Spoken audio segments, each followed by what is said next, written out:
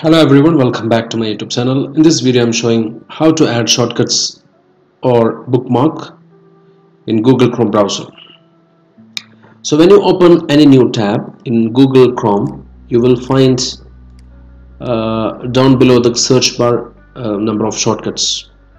In my last video I have shown how to remove any shortcut. So in this video I'm showing how to add a shortcut. So here you will find add shortcut option. Just click on the add shortcut option and give the name, for example BBC and bbc.com. Once you add the shortcut, you will find it in the shortcut bar. So when you click on that one, automatically it will take you to the shortcut, but it has a limitation, like you need to open a new tab and then you need to find the shortcut from the particular tab. So you can also do a bookmark, like for example bbc.com, already visited that.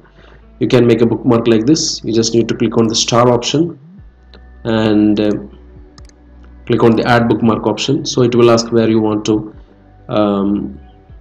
make it, where you want to save it as a bookmark. So I'm gonna save it under the Bookmarks bar. You can even create folders, that's fine.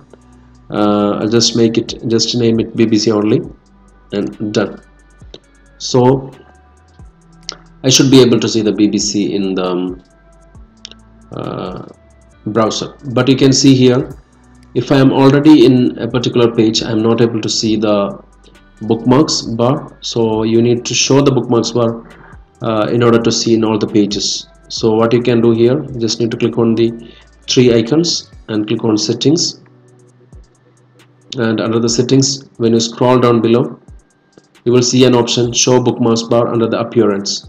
Just need to enable this one so that it will show there. Now even if you close, you can see the bookmarks here, BBC.